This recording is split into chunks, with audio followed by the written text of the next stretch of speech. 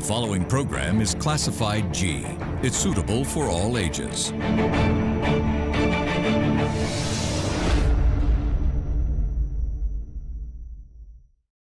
We would like to remind our viewers that the views expressed in this program by our participating guests are solely viewpoints of them who take part and does not reflect the views and beliefs of the Dherana Media Network.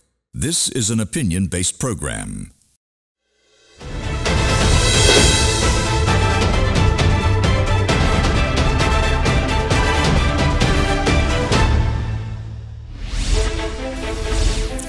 Very good evening, everyone. Thank you very much for joining me on a new program of Get Real. We took a break for 2 weeks and we are back again on the air.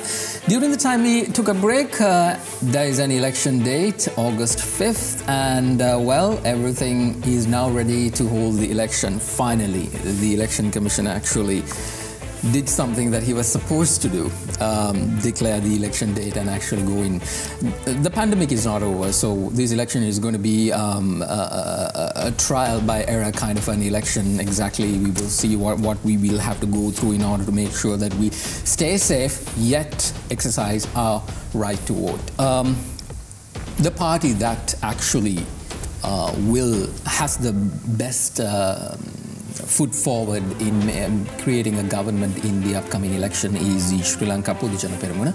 So from now onwards up until the election, we will be discussing exactly what these parties are going to offer you, what these parties vision for this country and what kind of a government that they want to form. Now, you need to keep in mind, we're coming out from a presidential election which was won by our current president Gotabaya Rajapaksa with a massive margin of 1.3 million votes. The second candidate, former opposition leader Sajith Premadasa, did not manage to even close the gap in order to say that he actually, the president doesn't have a clear mandate. But right now, with the majority, 1.3 million, the president has a massive mandate by the people.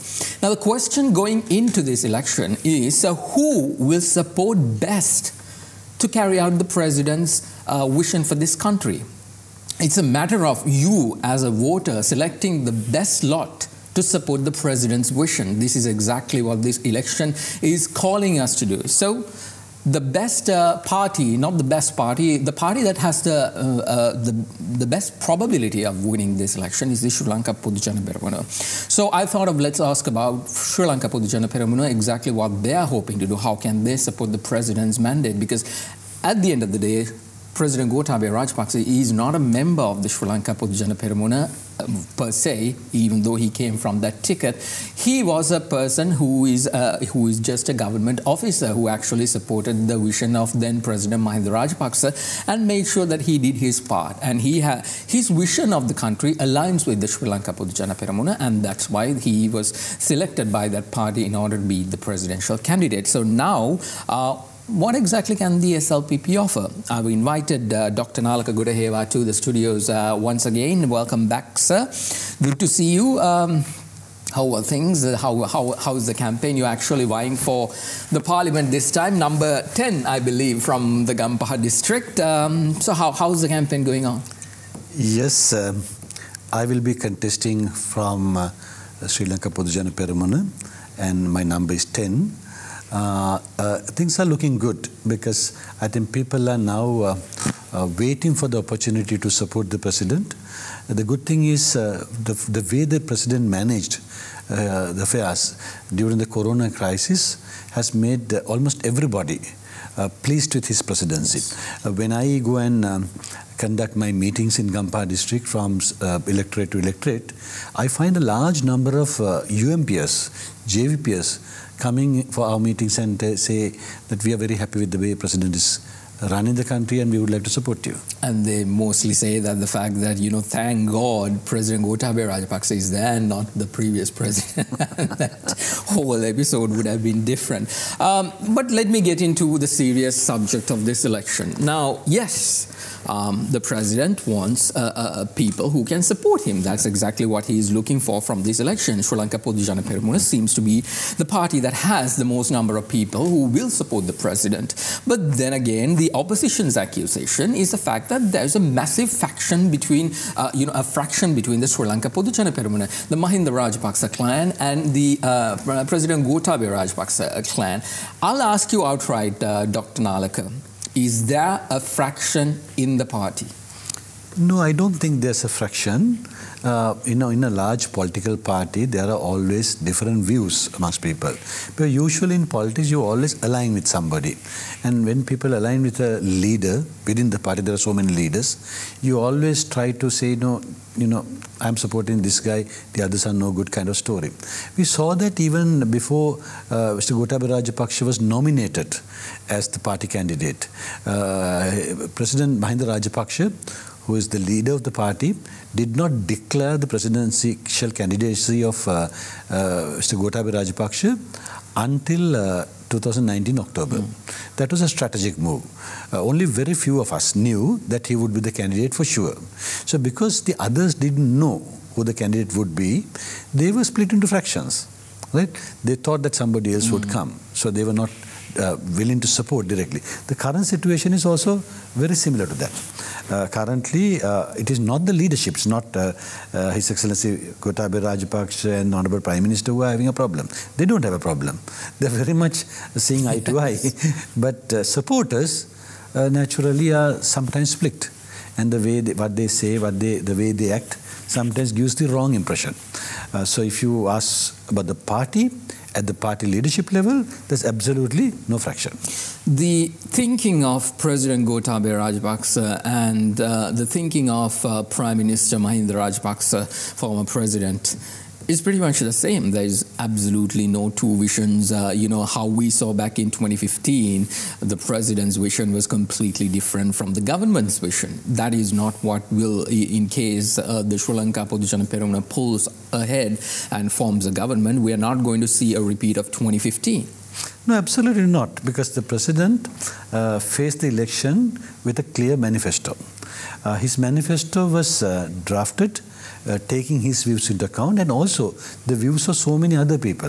So many people participated in finalizing this manifesto, and one main group in that exercise, the party itself, Sri Lanka Podujana Peramuna. Sri Lanka Podujana Peramuna conducted a series of interviews throughout the country, gathered data as to what the people's expectations are, what the problems of the people are, and discussed with us, people at Viyathmaga and various other organizations who were involved, and finally we all came up with a plan which was in line with the President's vision. So the manifesto that has been presented is everybody's manifesto. So absolutely there's no split as to what should be done. Everybody is in agreement that this is the manifesto we should implement. The biggest conversation prior to this entire corona crisis was the fact that, the word Viyatun should go into the parliament. Professionals should be there in parliament, but then again we know the reality. You need a mix of everyone so that actually that parliament represents each and every party of our society. What is your take on do you think we need a completely new type of a parliament this time around?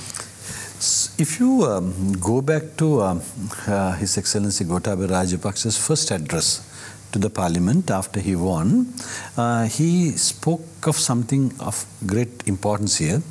He referred to the era when he used to come to parliament when he was a kid. His father was a parliamentarian at this time, Honorable D. Rajapaksa. He said, when I used to come to parliament those days, I used to hear great speeches in the parliament. I saw great debates in the parliament. School children could come to the parliament, sit in the gallery and learn something from the parliament. And he said, that quality I don't see today. So that was a very bold statement that he made inside the parliament. He said, this has to be changed. So I think in this election, we need to keep that in mind. The parliament probably is not catering to the needs of the people the way it used to. It doesn't mean that all the parliamentarians are bad, but the mix probably is not what the people are expecting to see. So at the next election, we must try to improve the quality by bringing some fresh faces, educated people, and get a better mix. And the answer to your question is Parliament does not mean that it's a place only for educated people. It's a place for people with wisdom. The wisdom comes not only through formal education, but through experience, by dealing with people. So if you have wisdom, I think you are suitable for Parliament. This next Parliament is going to have a massive task of rebuilding this country, because you were talking about the President's vision, but that was pre-Corona crisis. That was way back in 2019, but now the world has completely changed. We're looking at COVID-19's impact of our economy is going to be massive, and this problem needs to be overcome with critical thinking, strategic move ahead, and actually repositioning this country in a different way, what we have never done before. What can the Sri Lanka Podujana Peramuna offer to the people, saying, look, this is the path that we need to take in line with what the President is thinking?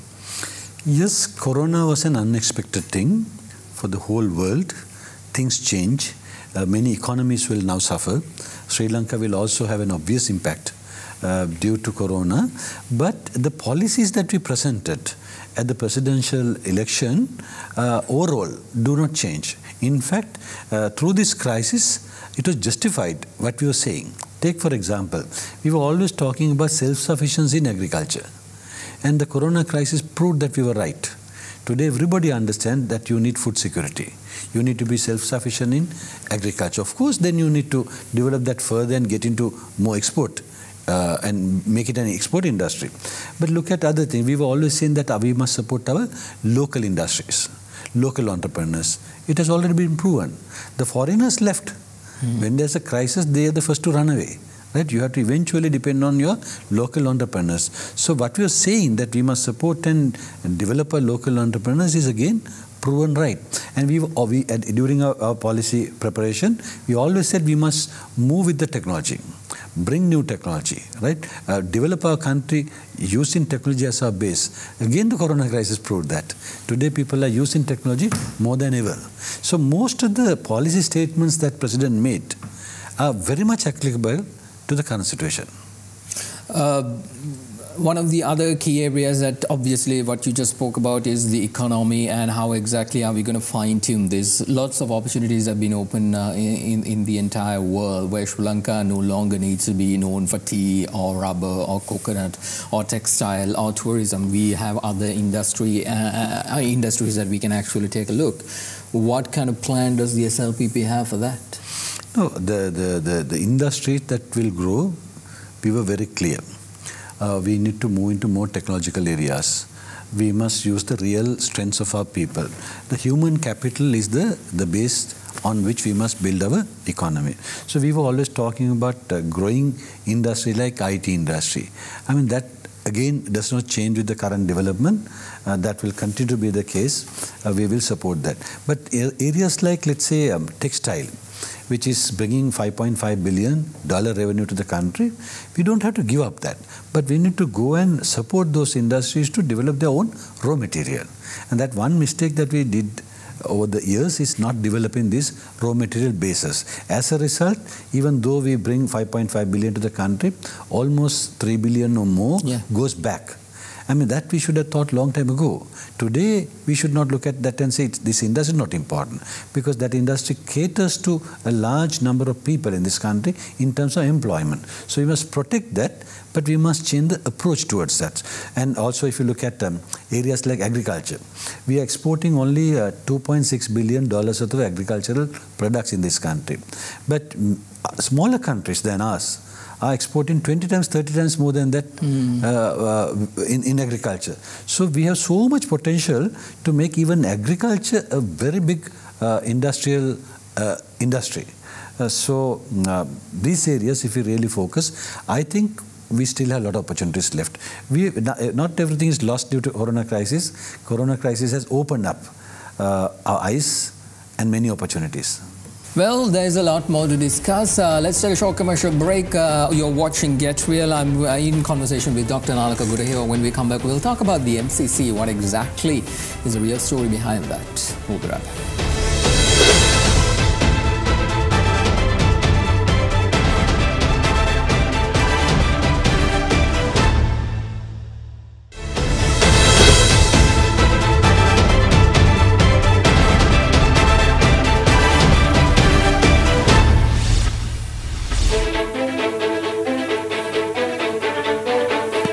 Welcome back everyone to Get Real. I'm in conversation with Dr. Nalaka Godahewa. What exactly does the Sri Lanka Podujana Peramuna has to offer in the upcoming presidential election? One of the key hot topics is the fact that the Millennium Challenge Corporation Agreement, initially prior to the presidential election, President Gotabaya Rajapaksa says this is not going to, if it is harming Sri Lanka, it's not going to happen. There was a commission that was sent out by the president to look into it. They came back, they said, well, there are lots of areas which is harmful to Sri Lanka. But then again, there is no definite word saying, nope, this is not done, because the American embassy keeps coming back saying the government has not rejected this. It's still in the pipeline. Will a future Sri Lanka Podujana Peramuna government sign this? I don't think Sri Lanka government will sign this agreement as it is. When it was originally presented, or rather discussed by the previous government, based on the information that we found, we were opposing that. At that time, we didn't have the real information in hand. Based on the little information that we had, we figured that it is not good for the country, and we opposed. And after the government changed, we went into great detail. We appointed a committee. Committee has now submitted its report to the president, and from what has come out, it is very clear what we were saying earlier was correct.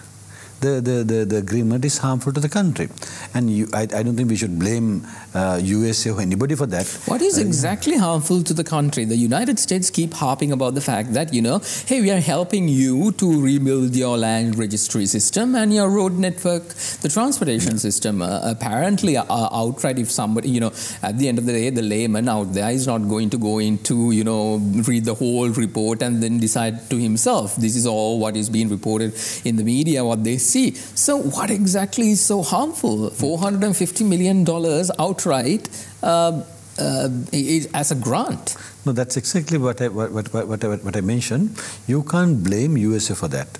When you negotiate with a country, another country, it is all about how you negotiate an agreement. If the negotiation process is kind of one-sided and you don't understand what you want, eventually negotiation ends up being one-sided. It is not only the MCC, almost every agreement that the previous government started negotiating or completed ended up the same way. It was all one-sided. Singapore Agreement, EDCA, everything. So even MCC, even though it looks like a grant, there are many loopholes in that. It is like, you know, you provide a grant for Sri Lanka to do something, but once you do that, let's say a project, let's say transportation improvement, the all intellectual property rights related to that project remain with MCC. You can't do that. This is a sovereign country. And certain things that they have proposed, like, you know, the land law changes, are against the constitution itself. So you can't do that. So I wonder how come somebody agreed to these things without even considering the fact that you are trying to do something illegal as per our constitution. Crown land cannot be played with. And this agreement proposes something like that. Sometimes certain things, there are little things like this. Once you sign this agreement and approve that by the parliament, subsequently some officers are given the power to change those things. How can you change something that was approved by the parliament? So there are many areas that the committee has highlighted, which are very much in line with the weaknesses that we showed, and the way it looks, there's absolutely no way that we can sign it. This begs the question, what kind of a foreign policy will the future SLPP government have? Because, you know, in 2005, at the height of the war, in 2005 again, back in 2012, the height of the war, the President Mahieash Rajapaksa government was pretty much seen as a government that was against foreign relations with key powers like the United States, UK. Everybody was hammering us, trying to make sure that we stop the war, and thank God we didn't do that. But so what kind of a foreign policy will we see under President Gotabaya Rajapaksa and a future SLPP government? Are we going to go back into that times and, you know, isolate ourselves and, you know, operate alone, get you know, support from these countries we've never heard before, something like that? Is that what we are looking at, or something different? I think the president, during the presidential candidate, very clearly explained what he wants to do. He said, I want to be friends of all countries, but I will give first priority to maintaining my sovereignty. That's the most important thing. We don't be taking sides. We don't be. We don't want to. Will that work, Doctor? Because the world is changed big time, especially when it comes to the COVID crisis, and everybody's looking for friends all around the world, whether they are superpowers or not. Every country needs some kind of support. We've seen that was proven. So, do you think keeping non-allied type of approach would work? No, I think we can and we should, because we are located in such a strategic location. We are important to everybody. So if you take one side, we are always making other side our enemy. So we have to be very careful in managing that. So it's a difficult thing. Of course, in the geopolitics, it's a difficult thing to maintain your independence, but we must always try to do that because we need all these people. And you don't know how the world will change with time. But whatever we do, what the president made very clear was, for us, our sovereignty is more important than anything else. That we will not compromise. So if anybody is trying to exploit that we can't tolerate that. Will future government sit down with the Americans and again renegotiate the MCC? That's the decision for the future government to take. I don't think I'm in a position to comment on that. As far as I see, the current MCC agreement is a no-go. That is something that we cannot accept. So far, the committee has presented its findings to the president. I don't think cabinet has met yet to discuss that. Once the cabinet meets, a formal decision will be taken. All right, let's talk about the economy, an area that you are an expert in. Currently, we are going to take a hit. A massive hit, certain industries. And about 2 weeks back, the central bank, after a very good discussion with the president, worked overnight and gave loans and recessions and things like that to the people. That amount, which was given, I think around 150 billion rupees, is a massive amount. Yeah. From where is that money coming, and how exactly is that going to recover the economy? Because just take us through that economy itself, because people understand, the question everybody is asking, you all were hiding 150 billion rupees? What exactly is this?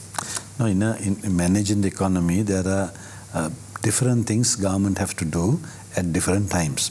So there are many ways government can raise money. It can borrow, it can print, it can tax people. So whatever the way, the government has to manage its funds and carry out the country's affairs. Here we are in a crisis. The people don't have money. Businesses are down, so we have to do everything possible to get this economy reactivated. Reactivation means you have to release money to the people, and for that the government has taken a decision to release this money, and from where it comes is not the issue. The issue is that it has to go. It has to go to people.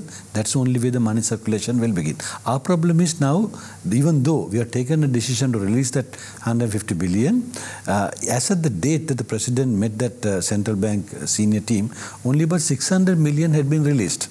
So that was a serious flow. That is why President was kind of annoyed, and he was saying that you have to expedite this process. Once the government takes some policy decisions, it is important that the officers go and implement those policies. And there was a lapse there. I don't point fingers at central bank only. There would have been many other parties who were responsible for this. Now things are coming out. But this is something that we need to correct. When you're in a crisis, everybody has to act fast. How are you deviating from the previous government's monetary approach? What's the key difference between how they did it? Because what they also continuously say is the fact that, yes, we need to release money, we need to get this money circulation going on. But they don't agree on the borrowings, where we have to raise the debt ceiling. How do you address that? Did the previous government have any policy? I don't think so. Good question. Previous government had so many different economic policies during their 5-year tenure. I remember the Prime Minister was giving around 15 speeches. At least minimum 10 different economic policy statements we saw. So I don't think the previous government had any policy. So I can't say we are different to them because I don't know exactly what their policy was. We were very clear as to what we need to do. We said we want to relax this taxation. We want to bring the interest rates down. We must allow the businesses to thrive, and government should support as much as we could for the private sector to come up. So we were very, very clear on that. We are trying our best to implement that, and that won't change. We need to get this economy back on track.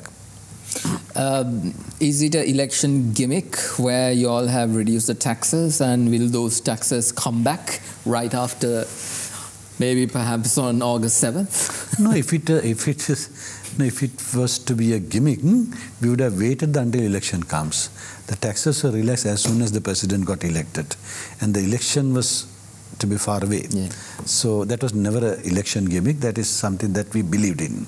We believe in relaxed tax policy, a simplified, reduced tax policy, and that was implemented as soon as he came to power, and that made little life difficult for us because the corona crisis came, but the policy will not change, and we will continue to look at it that way.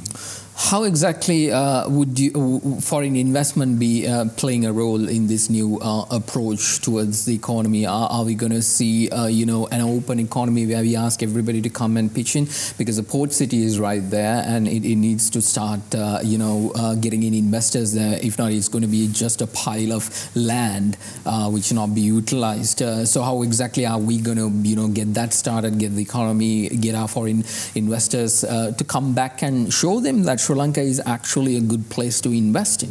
Yes, Sri Lanka will always be a good place to invest because Sri Lanka, because of our geographical location, if we get our act together, if we put our processes together, would be one of the best places to operate as a hub for the entire region. That's the advantage we have.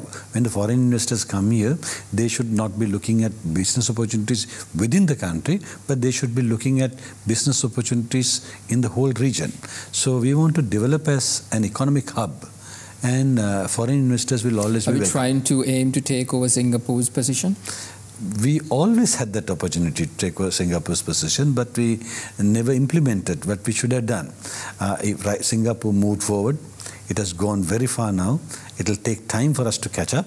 But if we are now focused and believe in our strengths, we can also do something similar to that.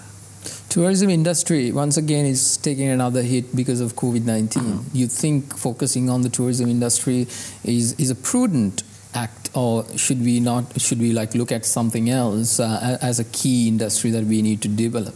Because at the end of the day, you saw April attacks actually dipped the whole curve, and it went really down, and then it was starting to come up a little by little, and then the corona crisis came, and we don't know exactly how long, because the way we operated, we cannot operate anymore. So people are actually looking at, I think, but the president and the government was thinking, to promote the country as a safe destination, a health safe destination.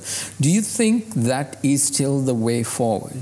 Yes, I always believe in tourism, and we always believe in tourism, because when we talk about development, we must look at our opportunities.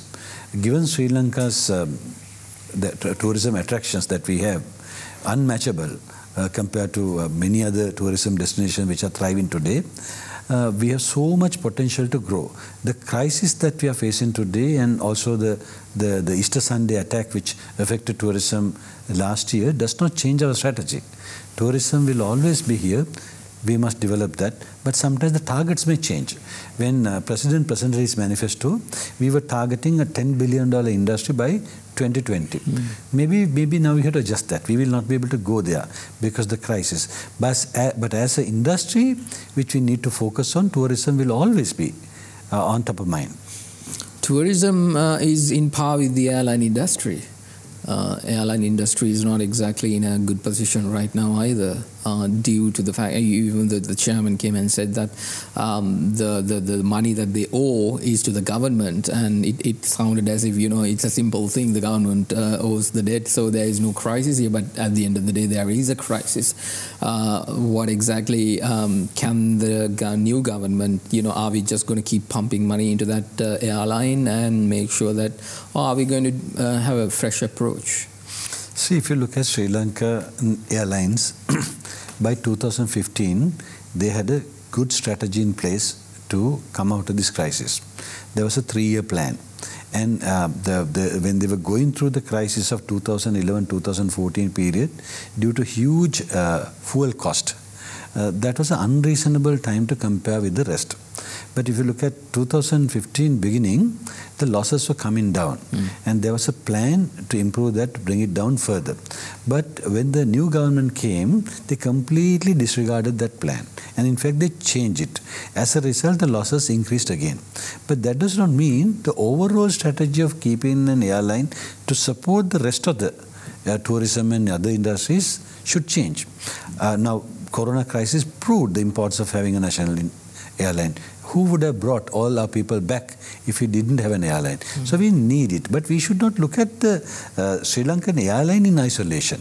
We must look at the airport. We must look at the tourism industry. We must look at all the peripheral opportunities for us to make money. And also we must be a little open. Allow other airlines also to fly rather than putting so much restrictions on that in order to protect Sri Lankan Airlines. So overall, if we have a right strategy, I think we must keep it, and we can make money also. Because there are so many services that we can offer in relation to airline industry, again using Sri Lanka as a hub.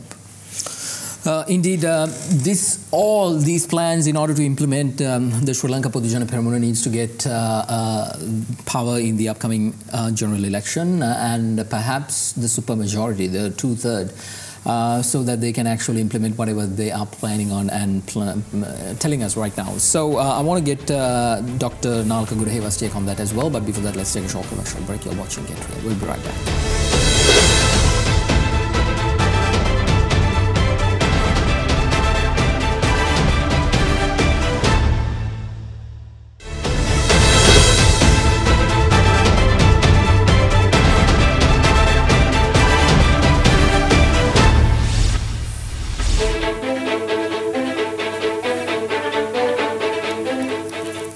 Welcome back, everyone, to Get Real. I'm in conversation with Dr. Nalaka Godahewa. He's vying for your vote in the Gampaha district, number 10 from the Sri Lanka Podujana Peramuna. Doctor, one of the key things that, we talked about all these plans. Now, this has to be implemented after you gaining power, but that also has to be, you need to get the 2/3 majority in order to make sure that you do not bow down to, other whims and needs of minority parties, because at the end of the day, any government, since I think in the 1980s, have not been able to implement what they promised during the election time, because at the end of the day, when they gain power, they don't have a 2/3 majority. So they had to go scouting for that 2/3. Do you think that's going to happen to you all this time as well, or 2/3 is a done deal? 2/3 is the best situation to be in. And right now, given the split in our opposition, there's a big chance that we can get closer to there. We must try harder to reach that. I think in politics, you must always try hard to reach your goal. However, if you don't do that, there are problems which are facing today with the current constitution, which will continue, which might not affect Gotabaya Rajapaksa presidency, because he has a good prime minister who would support him. President and the Prime Minister will work together, so the next 5 years we may be able to manage it. But beyond that, Sri Lanka is going to face problems, because we all know with this 19th Amendment, it is very difficult for the President and Prime Minister to work together if they have different views. So the future is bleak. So it's very important we get 2/3 and change this. We have to have a fresh constitution which will overcome all the problems that we were discussing for the last so many years. Our constitution has changed so many times, 19 times for that matter. And why it was changed, not all changes are good for the country. Some changes are bad. So now rather than trying to meddle with the existing constitution, the best thing would be to go and do something fresh. And for that, 2/3 would be required. When I was small, I remember President Chandrika Kumaratunga also uttering these same words: we need to change the constitution, we need to change the constitution, but it has never been able to be done. Because of the simple fact that we are a multi-ethnic country, because we have to look into every single ethnicity and see what their needs are. Do you think what you just mentioned is achievable? See, changing constitution, depending on the majority support, is a good thing. What President Chandrika Bandaranaike was trying to do, what they were promoting, people did not accept. That is why it was rejected. Their proposals are not accepted to the people. So the momentum gathered against that, and everybody said no for a new constitution. That's what happened. But here, when I say we may need a new constitution, I mean, the final elements we need to discuss. What I'm pointing out is it has changed so many times. So either you must do a major the rehaul of the current constitution, amendments, or you must look at something totally fresh. You were talking about the split in the opposition. You are coming from the Gampaha district, which is, which has a commanding Catholic population. We saw, certain accusation made against His Eminence Cardinal Malcolm Ranjith with regard to, using him as a political tool, which I think a deplorable thing to do. What are you hearing when you go and speak to, a lot of Catholic communities in your district? What are you hearing from them? His Eminence Cardinal Malcolm Ranjith prevented a potential bloodshed in this country because of the way he behaved and controlled his troops during the Easter Sunday attack. And that was the time he demonstrated true leadership. Yeah. And I think as citizens of this country, we all must respect that. We all must respect that. And just because he prevented that bloodshed, it doesn't mean that he cannot forget about his people, the Catholics. He has a responsibility towards that. And when there is no justice for them, for a long period, he has to speak on behalf of Catholics. And that is what he did. And if somebody comes and says, the Cardinal, His Eminence Cardinal Malcolm Ranjith talking on behalf of Catholics is a political act, I think that is insane. And that's a real insult to a true leader, and we condemn that kind of statements. You see this massive split in the opposition. They are actually vying for people's vote to become and be in the opposition.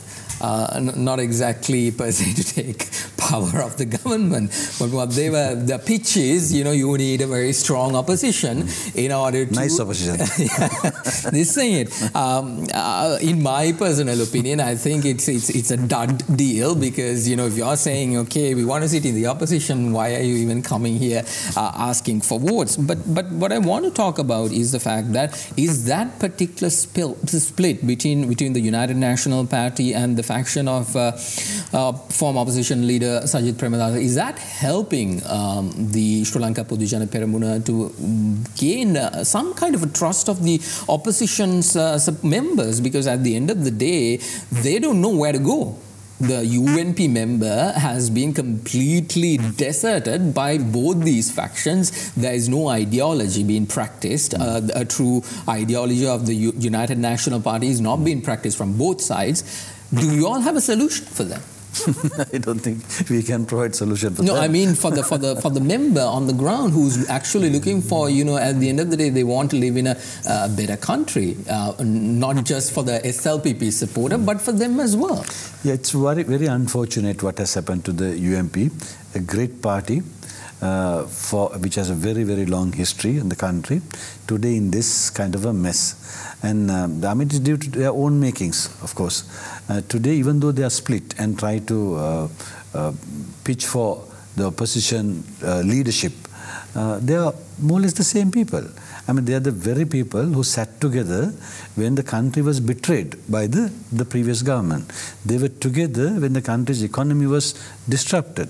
They were together when all our value system was, disregarded. So none of them, whether they are in UMP or the other party, can escape from the responsibility for the Easter Sunday attack.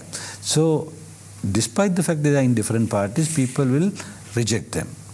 They may get some votes, but I think they'll perform very poorly during this election.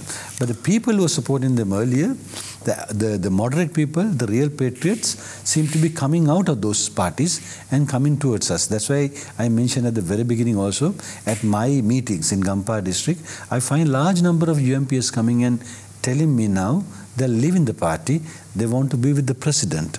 I mean, not more than anything, they want to be the president. So they're supporting us.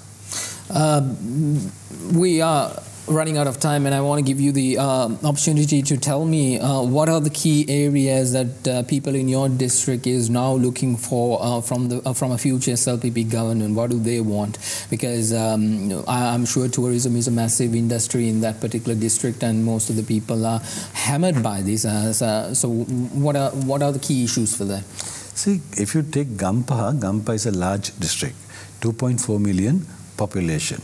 Even though it's such a large district, I don't think we have done enough for that district over the years. No major project has come to Gampaha district for a very, very long period. The education sector, the unemployment, the environmental issues, all those are problems still. So you need a proper plan for Gampaha district. That is exactly what His Excellency President proposed during the presidential election.